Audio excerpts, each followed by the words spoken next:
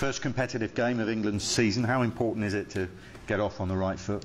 Yeah, I think very important. I think that's why we were looking forward to the Holland game, which didn't go ahead. But I think the way we drew the game against the Swiss, I think we all realised as players that we didn't play to our potential. The second half was obviously very encouraging and come back, and unfortunately not to go on and win the game. So that's encouraging signs. But it's very important these next two games that we must pick up 6 points and put ourselves in a very good position in the group. At the moment, qualification is in your own hands and will continue to be so as long as you keep winning, in effect. Yeah, that's exactly it, and why it's like that. I think we'd all prefer it like that. It's in our hands, and the way we perform and the way we play. We must be very positive in the way we play because clearly we've got an awful lot of talent within the squad. We must believe. You've played in this stadium before with Chelsea in the Champions League. What can you tell us about it? What do you remember of it? Yeah, I think the running track's there as well. So it's quite a big stadium.